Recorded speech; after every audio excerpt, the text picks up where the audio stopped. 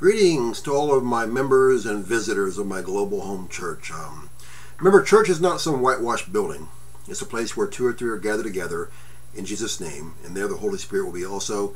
We have a lot of people gathered here every weekend in Jesus' name. The Holy Spirit gives me all of my topics. He leads me to all the material that I get, and praise the Lord. I'm glad you're here with me.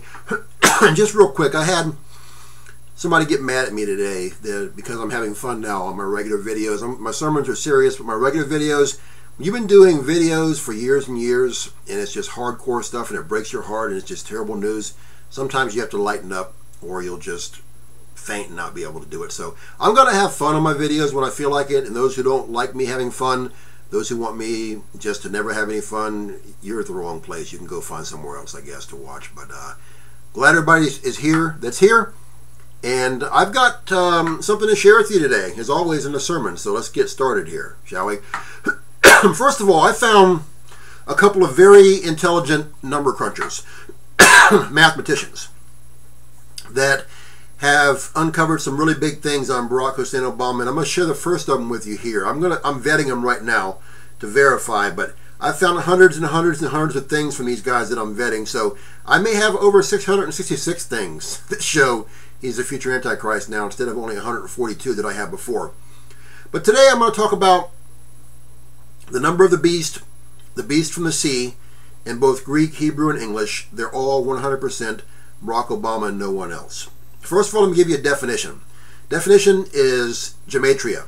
The gematria is an Assyro-Babylonian Greek system of code and numerology, later adopted into Jewish culture, that assigns numerical value to a word or phrase in the belief that words or phrases with identical numerical values bear some relation to each other or bear some relation to the number itself.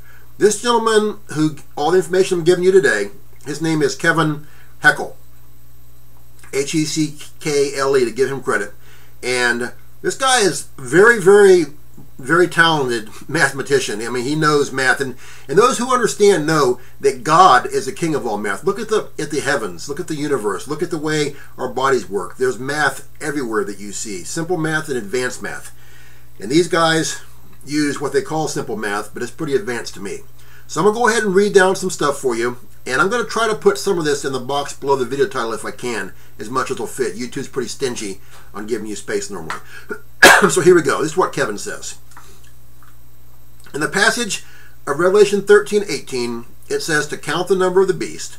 For it, the beast number, is the number of a man, which I've told you many times before as well.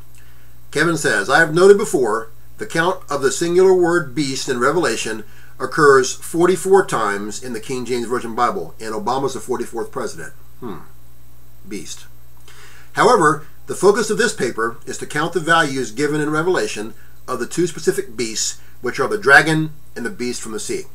So in Revelation 12:3, and there appeared another wonder in heaven, and behold, a great red dragon, having 7 heads and 10 horns and 7 crowns upon his heads. Revelation 13:1, and I stood upon the sand of the sea, and saw a beast rise up out of the sea, having 7 heads and 10 horns, and upon his horns 10 crowns, and upon his heads the name of blasphemy. Okay, you'll notice the similarity between the two verses of Scripture. However, the reason to compare the two together is, number one, the dragon gives power to the beast.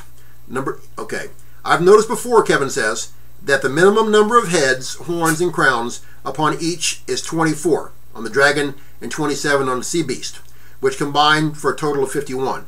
Due to the ambiguous wording, 7 crowns upon its heads, and upon his horns 10 crowns, you could deduce that the dragon had 7 crowns on each of its 7 heads, totaling 49 crowns, and the sea beast had 10 crowns on each of its 10 heads, totaling 100 crowns. The maximum total heads, horns, and crowns would therefore be 66 for the dragon and 117 for the sea beast. Now, Kevin says, I postulated before that this 666 code is based on gematria and triangular numbers. 666 having both the Greek standard gematria value of 666 and is the highest repdigit triangular number. Counting by triangular numbers was common among the mathematicians of John the Revelator's time and place. The 9th triangular number is 45, which is the Hebrew gematria value of man. And the 10th triangular number is 55, which is the Hebrew gematria value of Satan, which is a dragon. Consequently, the dragon has the number of man, and the sea beast, the Antichrist, has the number of Satan. The sequence of 24 and 27 as primitive values of triangular numbers does not end there. Their sum 51 is the primitive value of the 18th triangular number 171. You could say so what? However, 171 is a key counting 666 as a triangular number.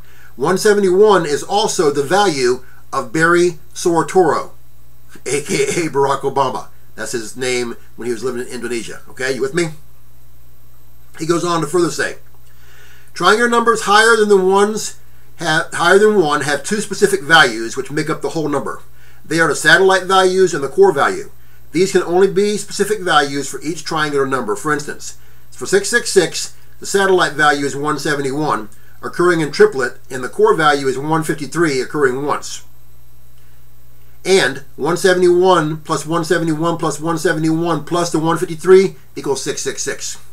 Mysteriously, John penned the same number 153 in John 21:11 when Jesus appeared after his resurrection to Peter and some of the other disciples. He told them to draw their net from the opposite side of the boat, and they drew exactly 153 fish out of the sea. Was Jesus giving us another clue? It happens that if you subtract the triangular base of 666, which is 36, from the core value of 666, you get 117 again. And 117 plus 36 is 153. Of course, 117 and 36 are the standard and ordinal English gematria values of the name Barak. Okay, you with me? There are a total of 14 heads, 20 horns, and 17 crowns. None of these values are primitive values of any triangular number like the sequence was to the right. However, the first column, 14 heads, is the base of the triangular number 105, which just happens to be the primitive value of 666. The beast heads, crown, horns, and crowns. And again, I'm going to share this below so you can go through it yourself as well. Carrying the same logic across, the 14th triangular number is 105, the 20th is 210, and the 17th is 153. There's that number again. If you add the total of these, they equal 468, which is 4 times 117, and 117 equals Barak. Each one of those triangular numbers also have primitive values, which are 39, 57, and 48. They total 144, which is 4 times 36, and 36 equals Barak. Okay? Now, if you add the total of the triangular base, tri-number, and tri-primitive values, you get a total of 663, which is 3 times 221. Beast, heads, horns, and crowns. 221, by the way, is a standard English gematria value of Barack Obama. 221 is a composite English and Greek ordinal value of beast / Barak. Now, considering the same table of heads and horns with respective crowns, the total heads with its crowns are 21, and the total horns with its crowns are 30, which sum to a total of 51 heads, horns, and crowns. Assuming we're correct about our theory, and these three values are triangular numbers, what gematria values equal the total count of the beast? 21T is 231, which is his name. Then you've got 30T equals 465, which equals the devil. Then you've got 51T equals 1326, which is President Barack Hussein Obama, in English exactly. 1326 is also the value of Lucifer - BARRY SOETORO. Okay? 1326 is the composite English Greek ordinal 66 value of Barak - beast. And 1326 is 6 times 221 English standard of Barack Obama. Are you getting this? This guy is a mathematical genius. Just as extra proof, I also wanted to see if the gematria values of either the sea beast or dragon would match any of Barack Hussein Obama's values. So you've got 7 heads, 10 horns, 10 and crowns. You got numbers that are attached to those. Those numbers on those 6 items equal 1404. 1404 is 12 times 117, which again is the English standard of Barak. 1404 is the Greek standard value of the 12th. 1404 is the Greek ordinal 66 value of Barack Hussein Obama. There it is again. 1404 is Strong Concordance Greek number for dragon. 1404 is a sum of 666 plus 738, which may seem insignificant, but when you add them up together, 738 plus 6 plus 66 equals 666, and 738 is also the composite English-Greek ordinal value of the beast. With 1404 as a total Greek ordinal 66 value of Barack Hussein Obama, and total of his first 372 and last 366 name is 738, or 6 plus 66 plus 666, which leaves the value of his middle name, Hussein, at 666.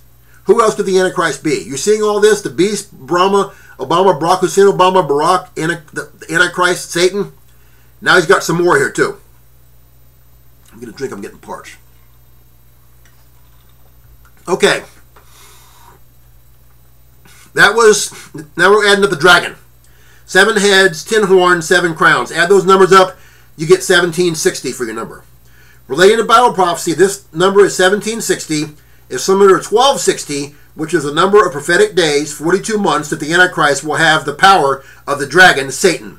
1760 minus 1260 leaves 500 left over, which is the Hebrew standard value of Barack Hussein Obama. Are you getting this?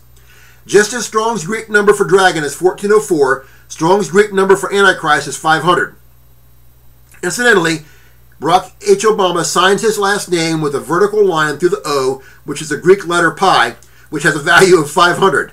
In Psalm 44, 500 is the Hebrew standard gematria value of the dragon. Okay, you getting all this? In the final words of the verse, 13:1, describing the sea beast, it says, "And upon his head the name of blasphemy." To blaspheme has a number, and of blasphemy has a number. So we can conclude that at least 2 heads had blaspheme, having a value of 1586, divided by 2 is 793, which is a standard English gematria of Barack Hussein Obama. This is unbelievable. Finally, I wondered why the standard Greek value of Barack Hussein Obama, 1809, hadn't been revealed in this scripture, as most other aspects of his name in English, Greek, and Hebrew. I did find this. Just as a composite English value of Barack H. Obama's name is a triplet of 666, which is 1998, the standard Greek value of his name is a triplet of 603, which is 1809. 603 is a standard gematria value of Satan. Satan, again, is 603. And I ask, and Kevin says, I ask you now, who else could be the Antichrist? That's a very good question, Kevin Heckle. You're a very intelligent man, my friend. And all I can do is just show you stuff, my friends, and show you the truth. You have to decide for yourself whether you have enough common sense to be able to listen and absorb and understand. Remember, Revelation 13:8. He who has wisdom and has understanding will be able to know the number of the beast. It's a name, and his number of that man, his name is 666.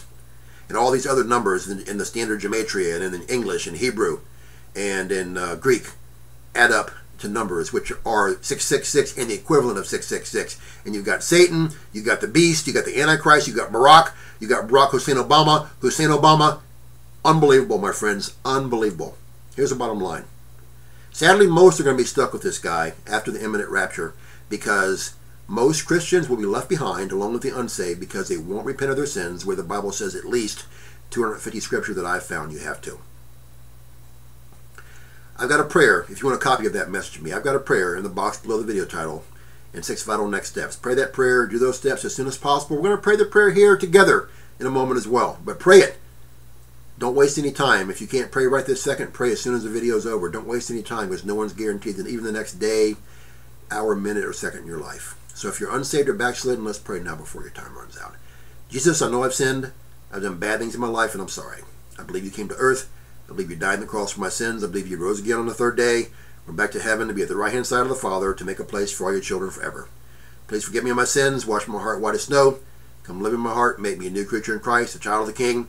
Your precious name I ask it. Amen. When you pray that prayer, Jesus says that all who come to me and ask shall be saved. If you'd like me to pray for you for anything, contact me and I will. I also have a copy in the box below the video title of my Tribulation Survival Guide video. It tells you how to get saved, what to expect A to Z in the coming tribulation. It'll be worth more than diamonds or gold soon after I'm gone. If you'd like a copy, message me. Christians, witness and pray for the lost night and day. If you aren't doing it, shame on you. Start doing it now. If you are, that's cool. Look up, our different draweth nigh. We fly soon. I'll see you tomorrow, Lord willing, with some more word from the Lord. And you guys take care of yourselves. Get this word out and share it.